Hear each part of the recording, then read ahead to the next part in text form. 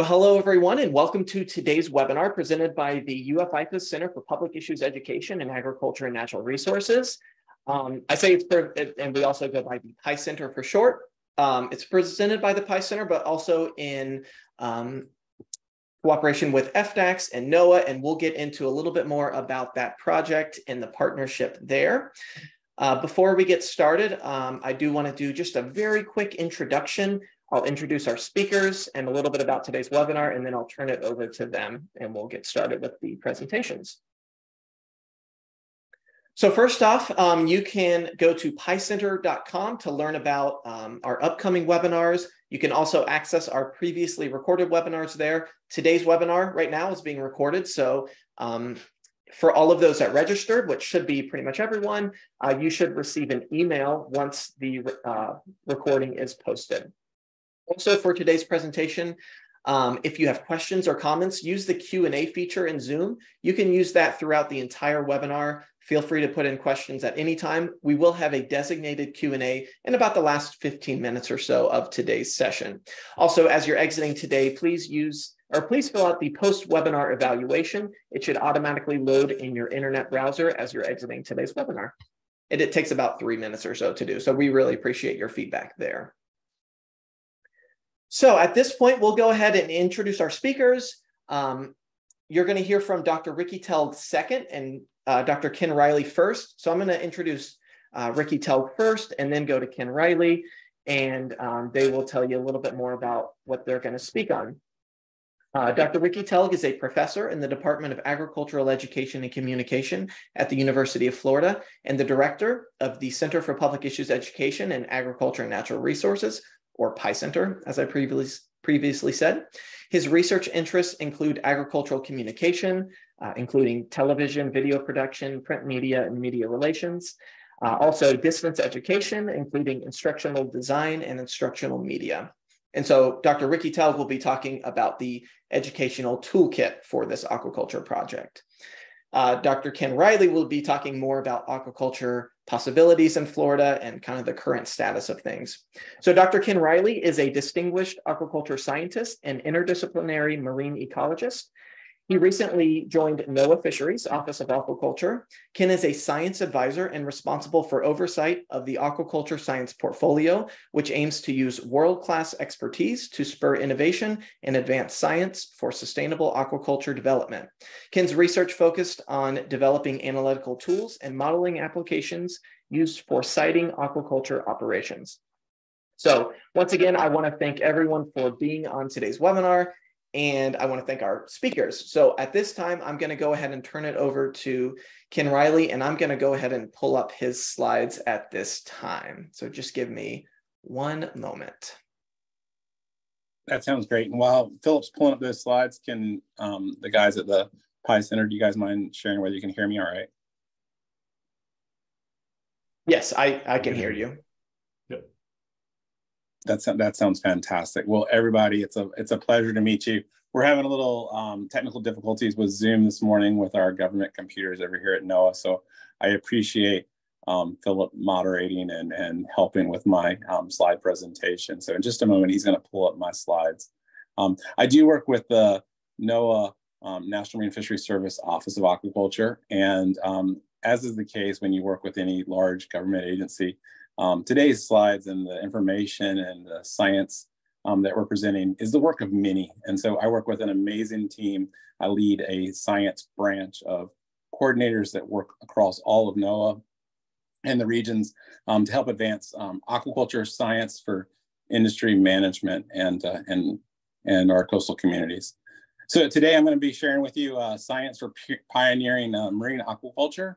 And I'll just nudge and just say next slide on in between slides. So it's a pleasure to share with you our work on aquaculture. And when we talk about aquaculture, I want to be clear that we're talking about the culture of fish, shellfish, seaweeds, the culture of aquatic organisms. Now at NOAA, our focus is of course on marine organisms and that central focus, but want to acknowledge that there's a lot of aquaculture occurring across the country with catfish and crawfish and a number of other species that encompass the freshwater components as well.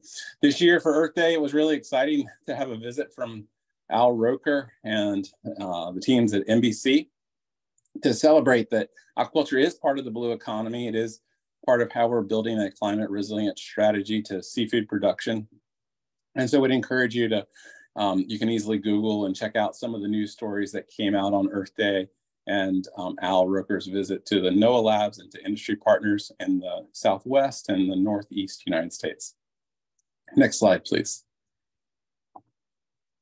So a lot of times we're asked to talk about the broader mission of seafood at NOAA, and we do want to celebrate that our seafood solutions include and incorporate wild seafood, wild capture caught seafood, as well as farm-raised seafood.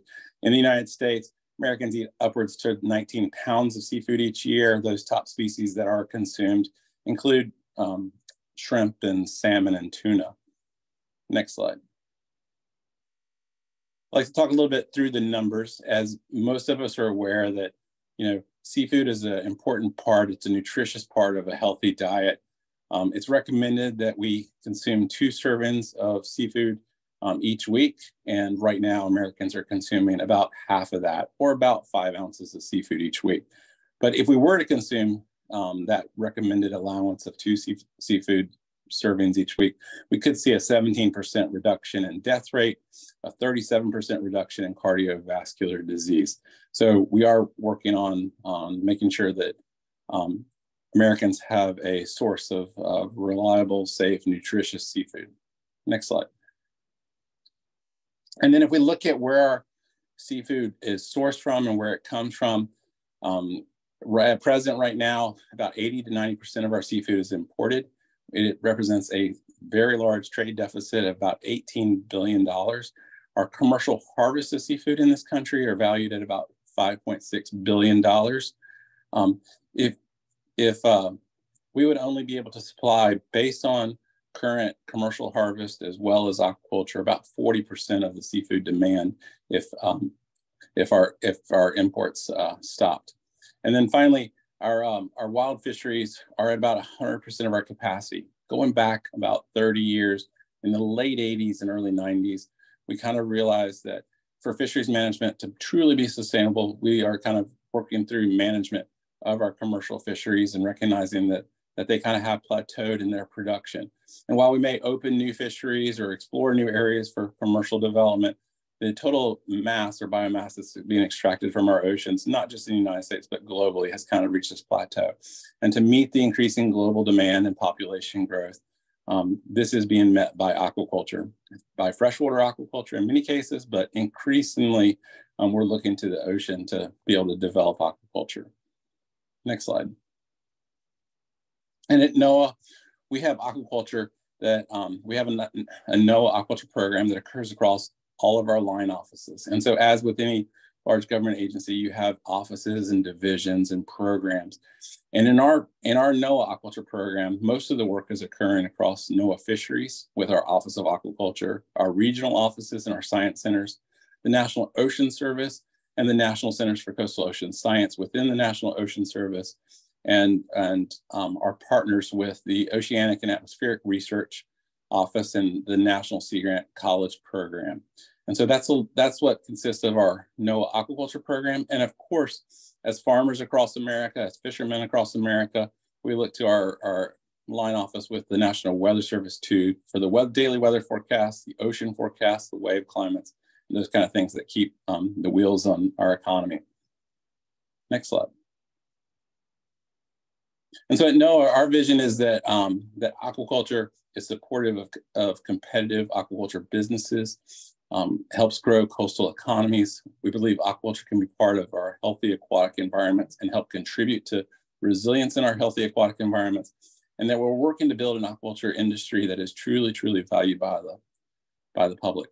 And our philosophy is that sustainable aquaculture represents an economic viability, environmental stewardship, and social responsibility. Next slide.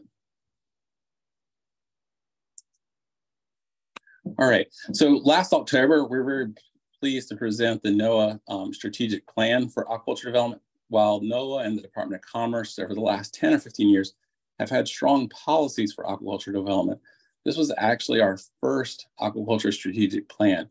And so we did a number of listening sessions and presented this out to the aquaculture community and to our broader base of stakeholders.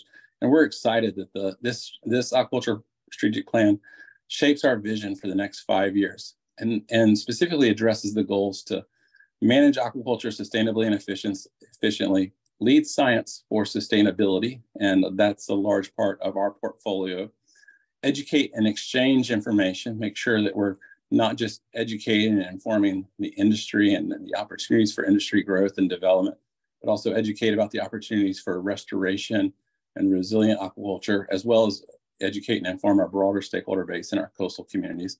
And then finally, support economic viability and growth in the communities where aquaculture is continuing to grow and flourish.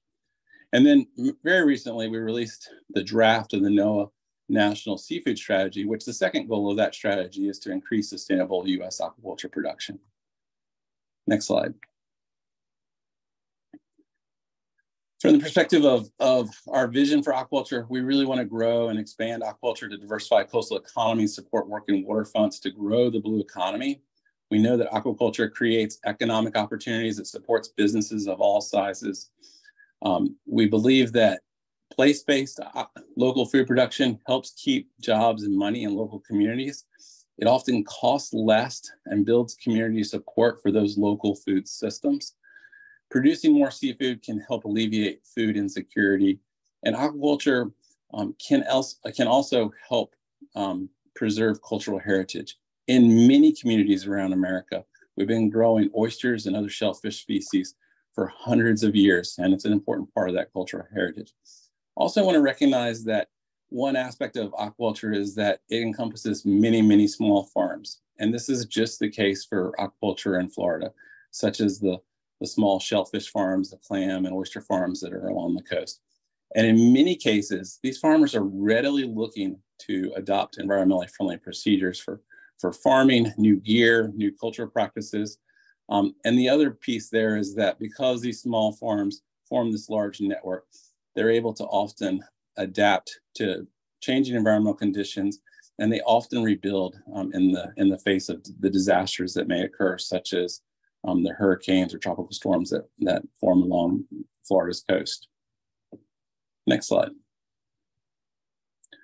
This is our vision of what aquaculture might look like in some coastal communities around the country. And the concept here is that aquaculture can help grow resilient coastal communities. We believe that it is a community decision in terms of what that aquaculture looks like for every community around the country. And in some locations, it may be oyster farms or clam farms in the estuaries, or mussel farms or seaweed farms, kelp farms in the coastal ocean, or perhaps offshore aquaculture operations with fish farms or multi-trophic aquaculture operations in the open ocean or offshore environment.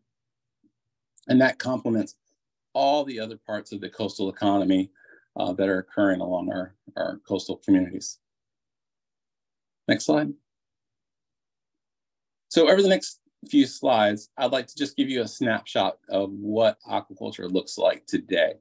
And I'd like to end by saying what aquaculture might look like tomorrow. And so here we have oyster farm from Caminata Bay, oyster farm in Louisiana. I want to share that 60% of our nation's oysters come out of Louisiana. And the farms in Louisiana are going under this transformation of historical culture practices and gardening practices of growing oysters on the wild bottom, to the fact that they're looking at new technologies to improve production and increase value for oyster production, such as this is happening in Louisiana, but it's happening in every coastal community where oyster aquaculture growth has experienced tremendous surges. Next slide. Here we have Southern Cross Sea Farms out of Cedar Key, Florida. And so we want to make sure that you'll hear a lot of excitement and talk about the growth of oyster farms, but clam farming has been a threshold of shellfish farming in Florida for many years, dating back to the 90s. And myself, having worked as a scientist at Harbor Branch Oceanographic Institution, taught hundreds and hundreds of farmers to become clam farmers in Florida, and glad to see that as a resilient industry. Next slide. In some places, kelp farming and seaweed farming is gaining a lot of attention. Now, generally, this is in cool or cold water environments, such as the Northeast United States, the waters off of California, and certainly the next frontier for kelp farming and seaweed farming is in Alaska. But there's actually some seaweed farming that's happening in Florida and some experimental farms that are occurring right off of Tampa and the St. Pete area. Next slide. Here we see an example of land-based marine aquaculture. And in this case, we have sturgeon that are being cultured in recirculating aquaculture systems. Recirculating aquaculture systems are systems that efficiently recycle, reuse the water to ensure water quality conditions are suitable for the fish, to maintain environmental efficiencies, and to increase energy efficiency. And so in this case, they're producing the high value caviar that you see there. Next slide. This is an example of what net pen aquaculture in large, deep embayments or fjords in the Northwest or Northwest might look like. This is a salmon farm in Maine. It's Cobscook Bay, Maine. There's a number of salmon farms that are distributed across Maine. And this is Cook Aquaculture. Next slide. Now, this is a vision of what offshore aquaculture looks like. So the last slide truly is surface net pens that are used for raising salmon, but those net pens are designed for those kind of protected environments. When we talk about offshore aquaculture, we have to recognize that the engineering really is built around, the fact that these farms are sited in environments that are exposed to the open ocean conditions, strong waves, high currents, storms, changing and variable ocean environment. And so this is blue ocean mariculture. It's off of Kona, Hawaii.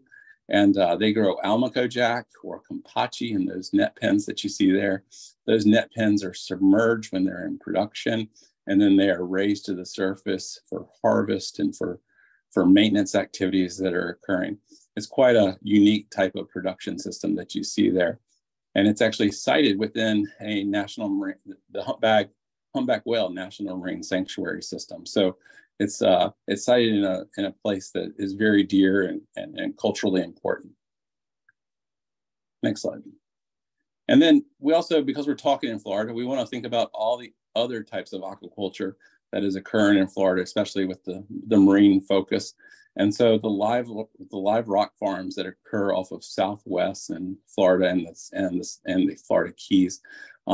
This is a vibrant industry that helps support the ornamental fish industry that is both freshwater and marine there in South Florida.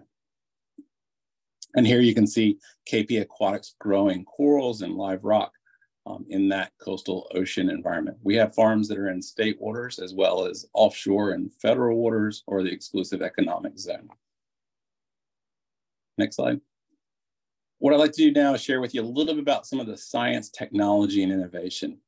So through the last 30 or 40 years of work to develop aquaculture in the nation and around the globe, we've learned that the production of fish is one of the most efficient forms of protein when we have to think about agricultural crops or livestock that have to be fed.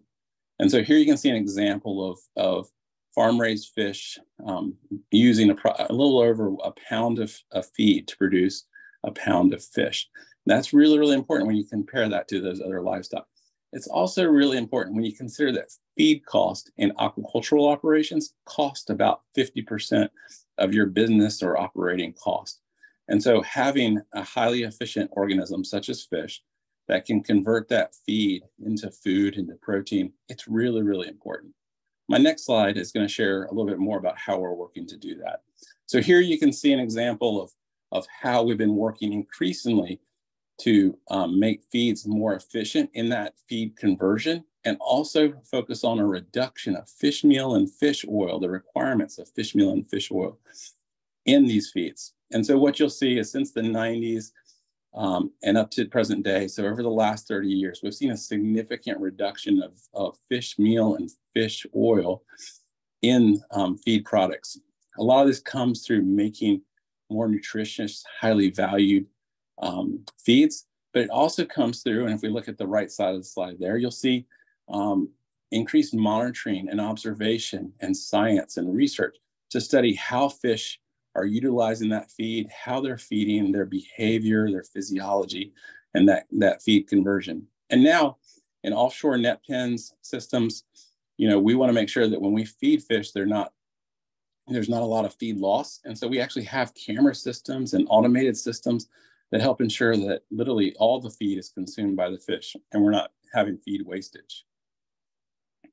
Next slide. This is some additional science and technology.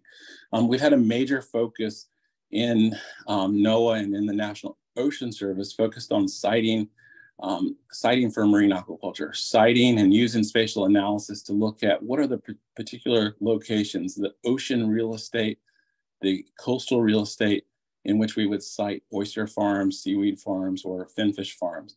This past year, we published an aquaculture atlas for the Gulf of Mexico. We similarly published one for Southern California, and we're working our way around the nation to publish these aquaculture atlases so that it can inform that we are using the best available science in siting aquaculture. On the right side of your screen, and I hope the video is coming through, but it's some of the ways that we're also studying how in some locations where we site farms, like oyster farms, those oyster farms also provide valuable habitat.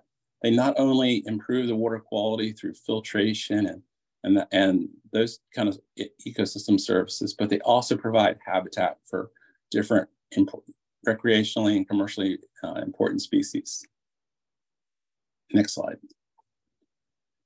And then here, I'll kind of round out the pieces of the talk on science and technology. We're talking about how we're using, our NOAA satellites, our NASA satellites, to help improve how we're monitoring and forecasting things like harmful algal blooms and water quality and the changing coastal ocean and climatic conditions that our oceans are facing. We're regularly producing operational forecasts for harmful algal blooms in the Gulf of Mexico. That's critically important for those communities along Florida's Gulf Coast. On the right side of your screen, you'll see some ways that aquaculture is using integrated pest management approaches. We're co-culturing. We're culturing with Atlantic salmon. We're culturing species such as wrasse and lumpfish, which can eat parasites that will often be found on some of these farm fish or would be found on wild fish as well. But by co-culturing natural predator-prey relationships, we're able to healthily keep fish in culture conditions of high health and increase the welfare of those fish. Next slide. And then finally, I want to talk about what aquaculture might look like tomorrow. And so there's some exciting things on the forefront. Among this is like integrated multi-trophic aquaculture. That concept of IMTA means that we're culturing seaweeds and shellfish and finfish all together such that the production of those systems add value to each other. The nutrients that are being emitted from the finfish operation can feed into the seaweed production and can feed into the shellfish production. We're also increasingly seeing more land-based recirculating aquaculture systems, such as the salmon farms that we might see in Wisconsin and such as we might see in South Florida with like Atlantic sapphire. And then finally, in the Western Gulf and some other places around the country, we're seeing aquaculture being considered as co-siting with offshore energy. This can be oil and gas, or this could be with wind or marine hydrokinetic, but using the other industries that are occurring in the offshore environment and siting aquaculture with those industries. Next slide. And then here, I just want to share that NOAA is continually making a significant investment in research. This research occurs in our science centers. It occurs with partners in academia and with nonprofit organizations. It occurs in partnership with industry. And so these are some samples of our science products and science advice that have been used to advance marine aquaculture. And so we have significant work on feeds and genetics and hatchery technology, engineering, aquatic animal health. And then we also extend into developing tools for workforce development and then stakeholder outreach, marine education, K through 12 educational products and things like that. So to broadly advance marine aquaculture in the United States. Next slide. What I'd like to share with you now is some of the Gulf of Mexico aquaculture happening, some things that are happening in your neighborhoods perhaps. And so we'll lead off the list just sharing some of the broad things that are happening, some of the exciting things that are happening. So in the Western Gulf Offshore Research Institute is evaluating offshore platforms for aquaculture development. They're also evaluating the reuse and recycling of those platforms for renewable energy and other types of blue economy activities. Dauphin Island Sea Lab, in partnership with the University of Southern Mississippi, Auburn, and others, are leading on an IMTA project. So that's that integrated multi-trophic aquaculture project to grow seaweeds and oysters and fish in the waters off of Alabama. They're off of Dauphin Island. Mana Fish Farms and the University of Southern Mississippi are pursuing a commercial project to develop a fish farm for red drum about 16 nautical miles south of Pensacola, Florida. This would be a commercial endeavor in federal waters of the United States, with significant hatchery infrastructure being built out there at the port of Pensacola. Oceanic is pursuing permits and will soon launch the Villela Epsilon project off of St. Petersburg, Florida. It's about 40 miles west of St. Petersburg. Gulfstream aquaculture is just right now in the very infancy of exploring some areas in South Florida, particularly off the Florida Keys, outside of the National Marine Sanctuaries area, but perhaps some areas that are not currently being used by commercial fishing or navigation or commerce. They're looking for areas for aquaculture development there down off the Florida Keys that could complement the commercial and recreational fishing that occurs in that region.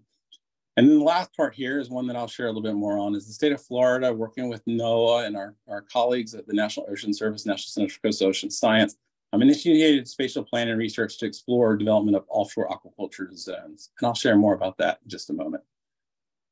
Next slide. So we have a lot of offshore aquaculture happening in the Gulf of Mexico. This is complementary to a lot of the other aquaculture projects that are happening around the nation in our ocean space. But just want to acknowledge that a significant part of our aquaculture portfolio is that our shellfish farms, our seaweed farms that are occurring in our state waters constitute a large portion of our aquaculture development in the country, specifically marine aquaculture development. These are some of the major customers for the science that we're working on every day, and it's working with partners in EPA and Army Corps, Department of Defense, U.S. Fish and Wildlife Service. So a lot of the science products that are coming out of NOAA are being used to help inform those management decisions with those federal agencies. Next slide, please. In terms of site selection and my work in my portfolio over the past 10 years, we've completed over 50 analysis for spatial planning and siting of aquaculture. We've been working towards development of options for aquaculture opportunity areas in the Gulf of Mexico and Southern California. And just a couple of weeks ago, it was announced that the next region for spatial planning for aquaculture opportunity areas will be in Alaska. We worked with a number of states to help them use spatial planning tools, spatial planning science for state designated aquaculture use areas.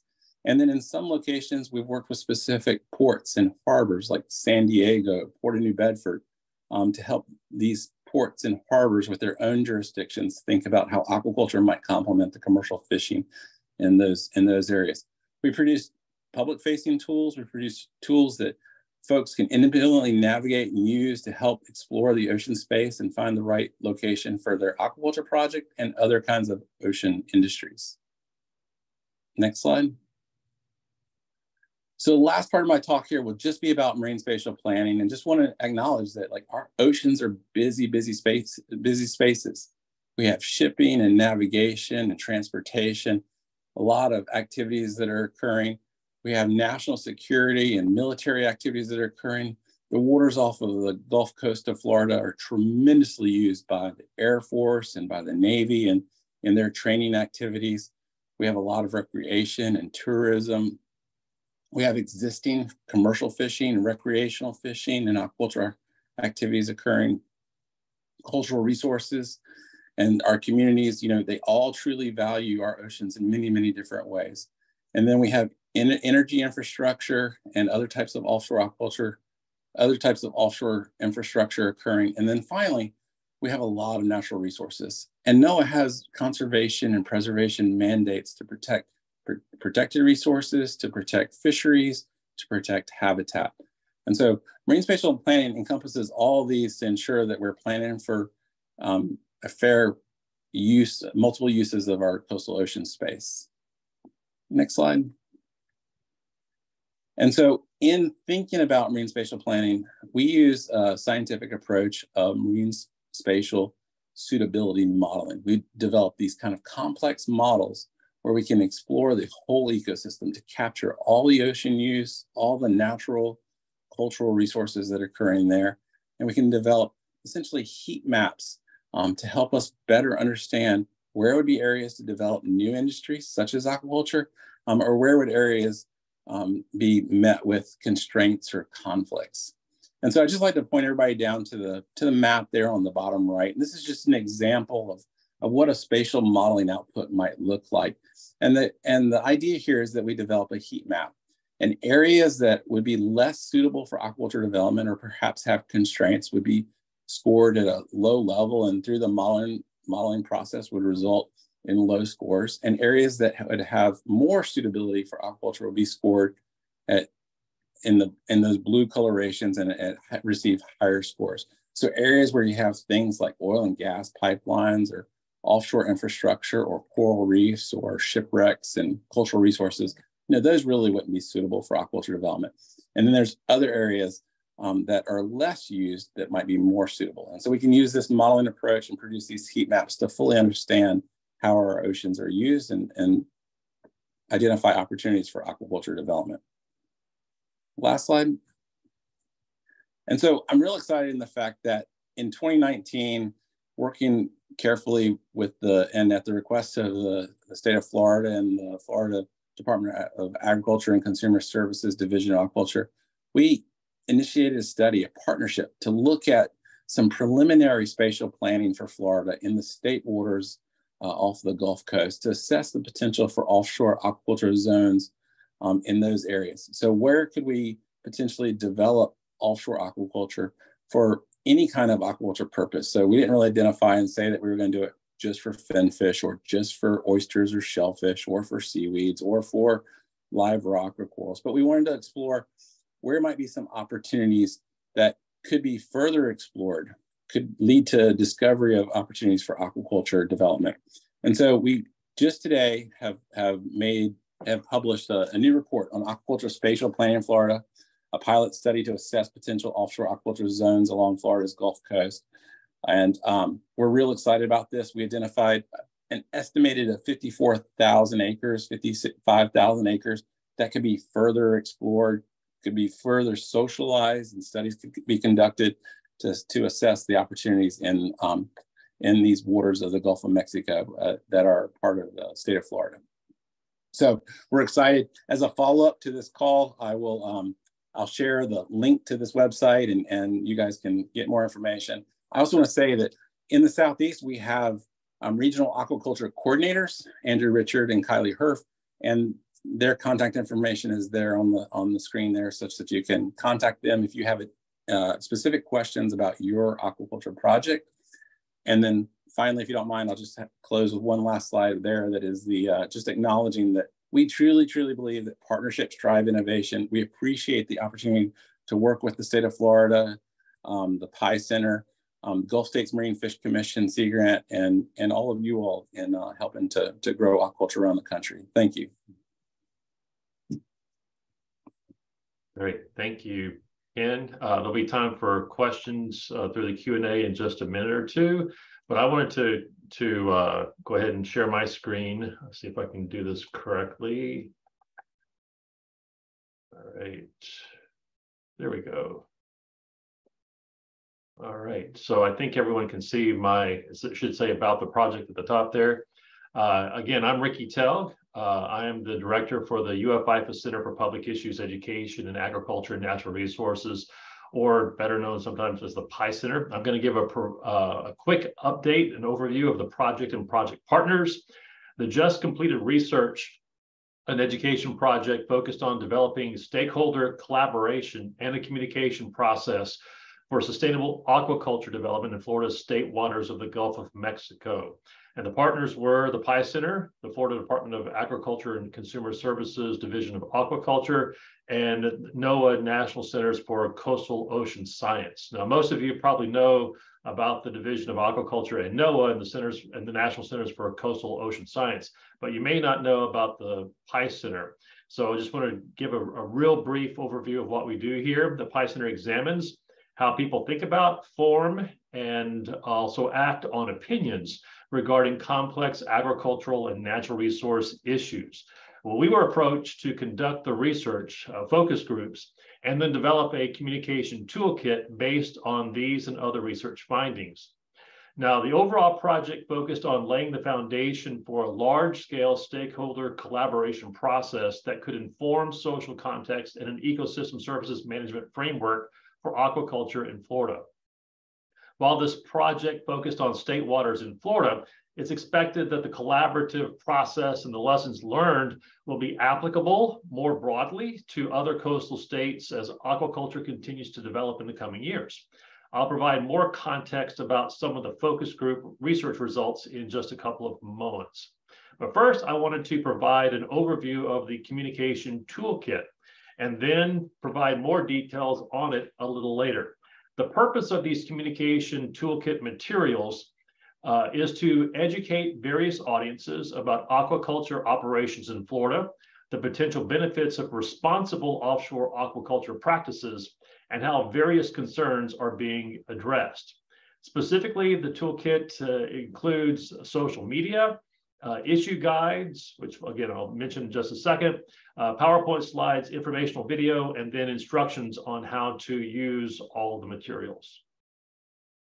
Now, focus groups were held, 2 in person and 2 virtual, to identify themes regarding stakeholders' perceptions and understanding of aquaculture. And the following themes emerged from the focus groups. Interest in supporting local economies. So the focus group participants mentioned that aquaculture could benefit the economies of local coastal communities. Overall, though, participants were unfamiliar with the topic of aquaculture, and most didn't have a knowledge about the potential benefits of aquaculture production. After learning what the term aquaculture meant in the focus group, participants wondered if aquaculture would support a sustainable marine ecosystem. Similarly, some focus group participants thought that funding should be prioritized to restoring and conserving Florida's coastal waters and ecosystem before introducing aquaculture. In terms of informing and involving youth, participants said that they thought aquaculture would be interesting to youth through educational programs and in field trips. Some participants wondered if there were any potential negative human health impacts of consuming what they considered as farmed fish or aquaculture versus wild-caught fish. And then some focus group participants raised concerns about potential risks or consequences of aquaculture, including unintended fish escapes due to bad weather or possible fish waste production in a concentrated area. And so what we did is, based on these major themes, the PI Center focused on 4 major topic or message areas about aquaculture. Aquaculture in Florida, onshore versus offshore aquaculture operations, the benefits of offshore aquaculture, and how concerns that they had brought up are being addressed. These major message areas were the genesis of the communication toolkit, which is geared to be used by extension faculty, stakeholders, and others interested in aquaculture to inform and educate target audiences about aquaculture, since one of the major themes was an overall general lack of knowledge about aquaculture. Here are the 2 QR codes and links that we'd recommend that you visit. The one on the left, the PI Center Toolkit, has all the materials we're going to go through now. The link on the right is FDACS's Aquaculture Educator resource page. It will also include the QR codes and links at the end of this webinar presentation as well. All right, first, the toolkit. When you go to the PI Center link, you'll come to this web page. It provides an overview of the project and then links to all of the toolkit contents. The FDACS link will take you to this page, which provides resources for aquaculture educators. The PI Center page also links to the FDACS Aquaculture Educator Resource page. But back on the PI Center's Aquaculture Communication Toolkit page, you'll want to download the Aquaculture Toolkit Guide. This is like an instructor's guide on what the overall toolkit has and how to integrate each piece of the toolkit into presentations or social media campaigns. Because everyone gets a large part of their information through social media nowadays, the development of a social media graphic and captions was a major part of this toolkit. The graphic on the left is just one example of many of the content on aquaculture that you could use in social media posts. On the right, you'll see a screenshot of a calendar of social media graphics and captions that can be used over 5 weeks, covering these following topics or questions. What is aquaculture? Offshore aquaculture in Florida. Why is offshore aquaculture beneficial? And how are concerns being addressed? Next is an issue guide. Now, issue guide is what the PI Center calls an illustrated fact sheet on a particular topic. This front-back downloadable issue guide covers the major message areas I previously mentioned and mirrors much of the content from the social media plan. In addition, a 16-slide PowerPoint slide set can be downloaded from the toolkit site. And in these PowerPoint slides, the message areas are addressed, and there are also notes in the notes view in the PowerPoint for the presenter as well. Finally, a short video of about 1:43 can be linked in YouTube using the QR code there, or downloaded straight from the toolkit site. It's a video with music and moving text graphics that explains why offshore aquaculture is beneficial. And that's the toolkit. We put the QR codes and links back up for you to look at your convenience. If you want the direct link for the PI Center's toolkit, you can go to PICenter.com/aquaculture-toolkit. Again, PICenter.com/aquaculture-toolkit, and it will take you straight to that particular toolkit. And then for the Aquaculture Educator Resources page for the Florida Department of Agriculture and Consumer Services, it's fdacs.gov/education/aquaculture-educator-resources. And both of these hopefully will be good resources from you in the days and weeks to come. With that, I'm going to stop sharing my screen, and we'd like to hear from you. If you have any questions or comments, please feel free to put those questions or comments in the Q&A, and we'll work on facilitating any questions that you might have.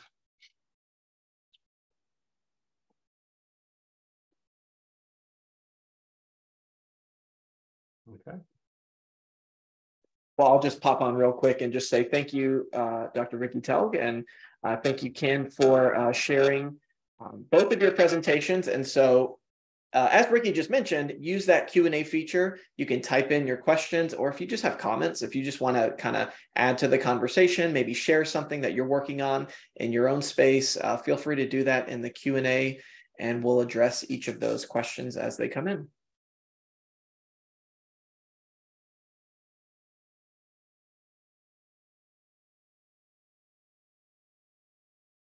Okay. So we have one question. I'll go ahead and read it live, and then we can answer it. Is there a community checkoff program in place or some public awareness campaign for promotion of aquaculture?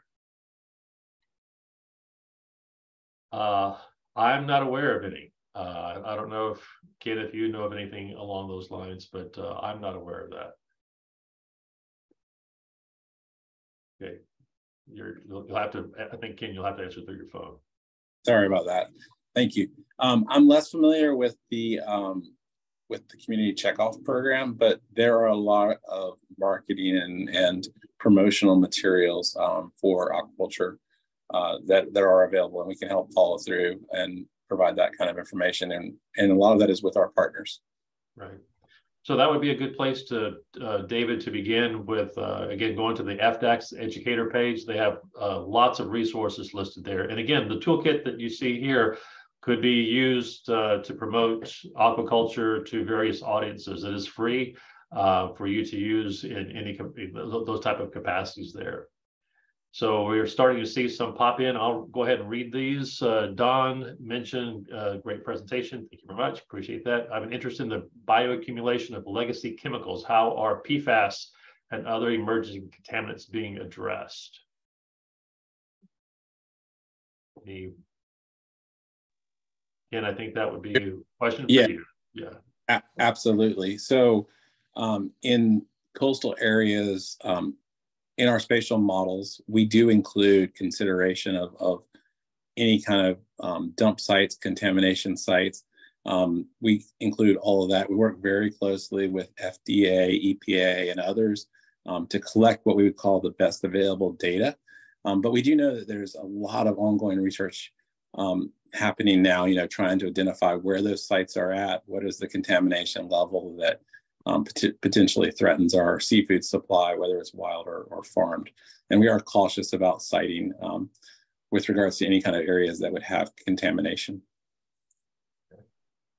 The next, I'm going to go ahead and kind of combine these two. These are both questions related to red tide. Barbara asked, how would you prevent red tide and microplastics from entering farming areas on the west coast of Florida? And then another attendee said, Southwest Florida is having serious issues with red tides as offshore cages will be affected by this. Two different questions there. So red tide and microplastics, and then offshore cages and the potential effects there. Sure, absolutely. So at present, there's a lot of equipment and manufacturing companies that are partnering with academic institutions to look at recycled plastics, plastic integrity, to ensure that aquaculture operations are not contributing to the microplastic concerns that many of our coastal communities are facing. With regards to red tides, we do a lot of water quality modeling to look at the fate of materials, nitrogen, phosphorus emissions that are coming out of net pen operations. And it's given very, very careful consideration with regards to aquaculture production with regards to that. We also are very careful to not site aquaculture in areas that have had a history of red tides or Carenia brevis blooms or toxic occurrences happening. That's not good for aquaculture. And we want to also make sure that aquaculture is not contributing to that. But we have some pretty complex water quality models that we've been able to model and show the fate of materials and the relationship between nutrients and phytoplankton and zooplankton and the ecosystem that we use in informing siting decisions. I do want to call everyone's attention to the chat. Ken and also Marcy Cockrell have put a link into the report that Ken referenced, I believe, just a few minutes ago, correct? Yeah. All right, we have one. Yeah, go ahead, I'm sorry. That's correct. Okay. We do have one other question, and this says, maybe this is in the toolkit. I will tell you that this particular thing is not in the toolkit, but he said, I've recently heard about issues involving the net pens in Hawaii, mainly monk seal deaths and damage to coral reefs, which resulted in fines. What is the aquaculture industry doing about this? Sure, absolutely. So we're working with the farm in Hawaii, our NOAA Fisheries Office of Protected Resources Division. There was a monk seal death a few years ago. It's been quite some time, where an unfortunate incident where a monk seal was trapped got into a cage and became trapped, and we lost the monk seal. And it is the one and only incident that has occurred on that farming site in over a decade. And as a result of that, the farm, working with community partners, nonprofit organizations, and NOAA Fisheries, has underwater camera systems and detection systems now, and they've employed best management practices because they studied, the forensics of what had happened in that situation, and so they've been able to develop methods to help prevent that situation from occurring again. And then with regards to corals, there is a lot of work that is done with developing practices for deployment of cage systems and prevention of the interaction, the sighting, any kind of anchoring over corals and those kind of things. And we're not seeing any kind of impacts on the coral environment from that farm operation. That particular farming operation, it was another farming operation that had those incidences that were referenced there in that chat. I do want to mention that with the actual toolkit, although a lot of the content is fairly generic as far as about aquaculture in general, there are several specific references to Florida as well. So that's when you mentioned that about Hawaii, it's like this toolkit probably would not have anything along those lines related to that. Comment here says, thank you for the program. Says seafood harvesting and production remains one of the most dangerous occupations globally. In promoting aquaculture production and business opportunities, there is a scarcity of safety and wellness information to support aquaculturalists' personal safety and injury prevention models, as well as promoting safety in this work environment to encourage incoming workforces. So he said we'd like to consider developing industry-specific programs with you. So. That'd be wonderful, and I would like to encourage folks to reach out to their local state Sea Grant specialist or Sea Grant aquaculture agent or cooperative extension agent. Those folks are really the boots on the ground, the eyes, the ears on the coastal community. They're working with much of our seafood industry that is unfortunately graying, and we're seeing a lot of aging fishermen and ensuring that they have safe places to work. And then also creating new safe places for new entrants in commercial fishing and aquaculture. And it's a wonderful idea. And I think it's really, really important. Great.